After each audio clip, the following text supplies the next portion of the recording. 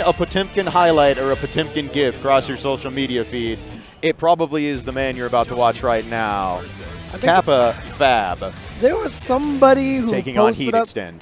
Because in the arcade version of Guilty Gear Xrd, you can play training mode, right? Yes. And they'll actually show you how many hours you've logged into training mode. And he had like 200 and some hours. No, it was like some days. Or, it was a lot. It was a lot in here. And so we're actually getting a Potemkin mirror, which is not something you see in Xrd. So this is going to be a treat. And right off the bat, Fab is in and doing Fab things. These combos are already stunned. He knows all the stun combos, basically. He just has them all down. And he is the best just defender that I think the instant block, you know, I think he's the best at it that I've ever seen. Yep. And yes, then he's notorious. Fab is notorious for his defense, not just his Potemkin play, which again, you're going to get to watch. You want to know how to kill someone with Potemkin? Fab will show you. He makes the most of every hit. It's absolutely insane. Right.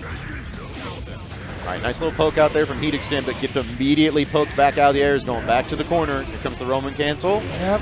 Jump just for the timing in there.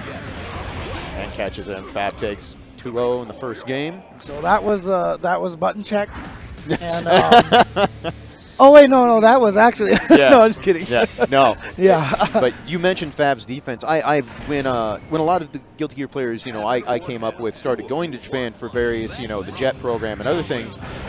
When they come back, we always ask, you know, like, who was the hardest to beat? Who'd you have the most trouble with? Universally, everyone said Fab. Fab, because you can't crack him. You can't. Right. They said, I can't remember who it was. It might have been Elvin Shadow, but someone told me it's essentially like trying to beat a howitzer tank with your bare fists. Like, you are punching a tank and it's just not going to work. Oh, man. And you see it right here. Fab just you know this what? is almost unfair for HeatExtend because does anybody know how to fight Potemkin better than the best Potemkin player in the world? Right. You know, every trick, every gimmick, every block. There you go. Stand jab into sweep from both players. You know what the funniest thing too is that Potemkin is considered probably one of the worst characters in this game, right? One of the weakest characters, and it's probably FAB's fault because if you ever brought Potemkin ever anymore, everybody in Japan would probably go and kill Arxis Works because they'll be like, you can't give FAB more power. You can't do this. Oh, and then he baits the burst.